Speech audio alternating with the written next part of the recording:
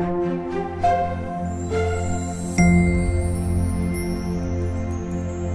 friends, today we are going to do a science demonstration using celery and food coloring to learn about capillary action and transpiration. Let's get started. So to get started, I took 2 mason jars and filled them about 1/3 of the way with regular sink water. And I also took 2 stalks of celery and made sure that both of the stalks had leaves at the top so we could really get the full effect for our demonstration. For my food coloring, I picked orange and blue as my colors because they are bold and will be really easy to visualize for our demonstration. And I took a coffee stirrer, you can take a tongue depressor or something that can help you mix the food coloring into the water really nicely.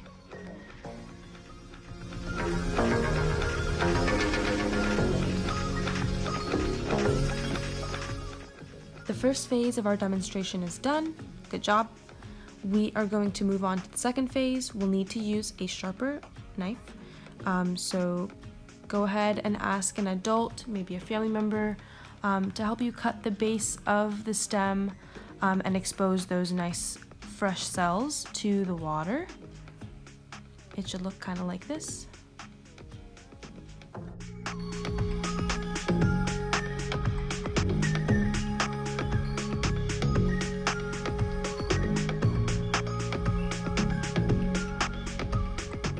This is my favorite part.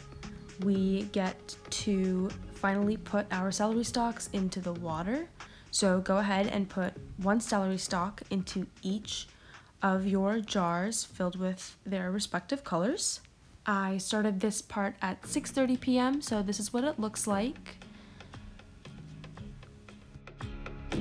It is 12 a.m. or midnight, and about 5.5 hours later we see some progress. There's orange on those leaves, and we've got a deeper blue on these leaves. Let's check back in the morning. Good morning, friends. It is 10 a.m. I woke up super excited to look at our celery, and we can see some of the orange going up the stalk, and even the blue, it's gotten a bit deeper as well, hasn't it? We'll check back in at 24 hours, 6:30 p.m. and see what the final result is.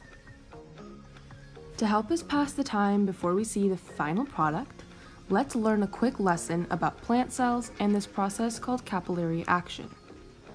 The xylem is a really important part of the plant cell that helps move water through the plant in order to feed it water and nutrients from the ground to help it grow. The xylem is made of cellulose tubes. Water molecules stick to the tubes in the xylem because of a property called adhesion, where water sticks to other objects. Water molecules also stick to themselves because of a property called cohesion. With both of these properties, water molecules are able to work together to climb up the xylem to feed the leaves and the flowers of the plants, or in our case, celery, at the top of the stalk. At the end, something called transpiration takes place, where water will evaporate from the tiny holes or pores of the leaves. Transpiration maintains the cycle and makes more water travel up the plant stalk as more water evaporates. This whole process is called capillary action. Pretty cool, right? Okay, now that we know about capillary action and plant cells, see if you can guess what we might see at the end of 24 hours. Talk to you soon.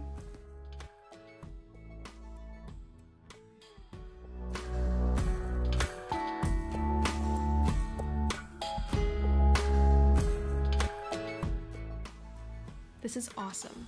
We can see that the xylem took up the colored water and even the pathways the water travels within the leaves. And because there is a steady amount of colored water throughout each leaf, we know that transpiration occurred in order to continue that process of capillary action. Thanks for joining, and see you next time.